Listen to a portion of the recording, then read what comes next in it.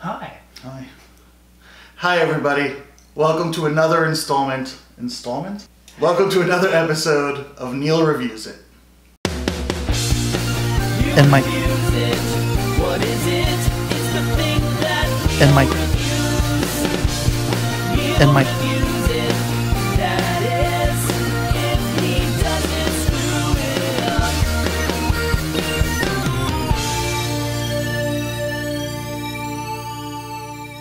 Hey everybody, today we're gonna review Ready or Not. Oh, we're doing that first? This is my good friend Mike Kennerty. Hi. We just saw Ready or Not at the the Quail Springs. Springs Mall AMC. Shout out once again to A-List. We did see a mousetrap. Upon exit. Yeah, it's So they're not inside. Stars Samara. Not Margot Robbie. This lady. This should be a Halloween costume this year. I think this is like a badass look. Children should watch this movie and emulate this woman. She did look awesome. She looked badass. The cut off wedding dress, the yellow cons, the bandolero. It also starred Adam Brody played No, he didn't play Alex. played not Alex, and he was from the OC apparently. I know. Did you used to watch that? Right, so we don't know. I think we had a song on one of the You soundtracks. did. You were in and out. Did you play on it? Like your band was on it? We did 90210 Oh. and Smallville. But the band was on 90210. Like you were had a house party. I think that one was at a club or something. Some club they had. It's like the Not Peach Pit, I think. Also in the movie is Andy McDowell, who it was bothering me for like half the movie who it was. I couldn't place her. Really? Yeah, and then I went to IMDb it, and some guy in the back of the theater was like, "Put your phone away." And I was like, "That's a fair point." I don't know anybody else. No. I mean, the dad looked familiar. The dad looked familiar. The one guy was in Orphan Black. You said you never saw that. That's a really good show. The soccer mom version of the Clones, her husband is in this. I thought it was great. I did too. It was super fun. It was a lot of fun. It is exactly what I thought it'd be. Like I saw the trailer and my expectations were met in exactly the way I thought they would. Maybe wanted it to be a little funnier. Yeah, some of the jokes were a little expected. Yeah. I definitely laughed more than anyone else in the theater. You did. Louder, at least. Because I was enjoying myself. Yeah. The one guy laughed at one joke that I didn't laugh at, and I felt like it was inappropriate. And it was a shitty joke. I was like, that's what I felt like. This is the joke you're gonna laugh at? Because spoiler? Okay. Alright, this is a spoiler alert. She punches out a little kid. And I laughed when she punched out the little kid. I thought that was hilarious. But then, after she punches out the little kid, like, she has like a wound that the kid gave her. So then she like looks at the wound, and then she looks at the kid passed out on the ground, and she goes, "F her." And the guy in the back laughed at that. And it was like, you just like laughing at curse words? That's like a weird... Not even close to the first curse word in the movie. So it's like not even, there was nothing that... And it wasn't the funniest part about what was happening either. Like, her knocking the kid out was unexpected at the least. Like, that was great. Well, there's some good gore. I enjoy that. Yeah. It had a, which we also saw together, like a Brightburn-y Yeah, feel. not as intense as that. Yeah, it wasn't as gory, but it was like, oh, this is funny. Oh, this is a horror movie. Yeah. Ah, right. Totally. One, from a fun gore standpoint, the things that make you cringe make me go, like cringe and be like, yeah, this is, that's what I like in gory movies, is when she was just vehemently beating the face of Andy McDowell with the box, and then the shot of her face post-beating.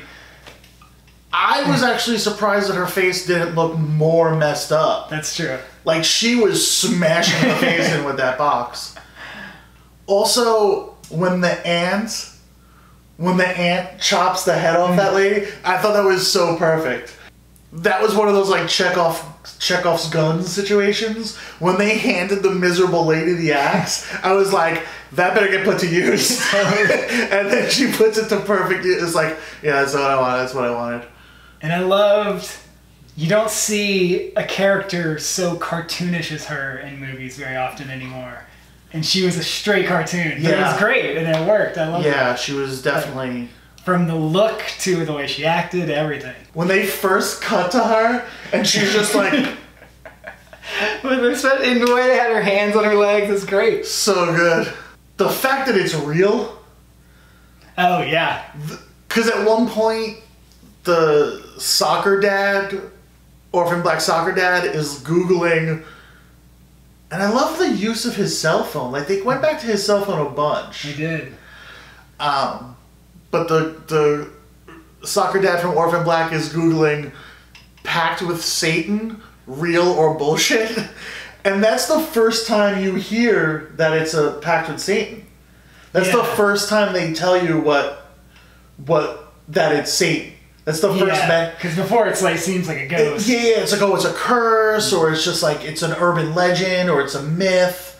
And then as they start to develop that idea more, then they start like giving you more ingredients. So we're like, oh, the Van Horns died, and these people, and well, that was a house fire. It's like, yeah, but it was a house fire the next morning, obviously. Yeah, if you knew how they really died. Yeah. So I thought that was really cool. And then it's revealed at the end that it was, and there's like a misdirect there too, which was really great. I thought it was tons of fun. Oh, how would you? What's your rating? What's your system? It's basically out of 5, but there's like icons to each of the numbers. It's just things in my house that I like better than other things. 3 to 3.5 for fun. For fun would get higher. Okay. As opposed to story, which the story just seemed very like there wasn't really many beats that I wasn't expecting, or could have seen coming. But I didn't care, like that's not why. Right, that's not why we're there. Yeah. So I don't know. I mean, it wasn't a great movie, but I enjoyed my hour and a half for sure. So fun for story 3. Okay, so it's a ceramic dragon is a 4. Okay. And a skull bobblehead is a 3. Okay, yeah. That's what I would do. I'm gonna go ceramic dragon across the board. I'm gonna go 4 across the board. Cause it was fun, it was tons of fun. And I'm gonna give this story 4 because it worked. It made sense to me. There was one point, there were a couple of questions that I had going in, like, why wouldn't he tell her? Whatever, like, and when he does tell her, what's that going to be like? And they explain it throughout in a way, I think I turned to you at one point, it was like, I accept that. You know what I mean? It does feel very like, we have to explain this. Yeah. Write a line that explains this. But they did, and it wasn't expositional, and it wasn't like, well, you would have left if I told you. And it's like, yeah, she would have left. You're right. Good line. Great. Thank you for adding that to the story. Want to plug anything? The All American Rejects Cinder to Heaven EP out now on Epitaph Records. It's coming on a cool one-sided 12-inch with the etched B-side. Really? So yeah, we're getting all fancy with that. AllAmericanRejects.com. AllAmericanRejects.com. AllAmericanRejects.com. Thank you, Mikey, for doing the show. Again, like, subscribe. Subscribe is important.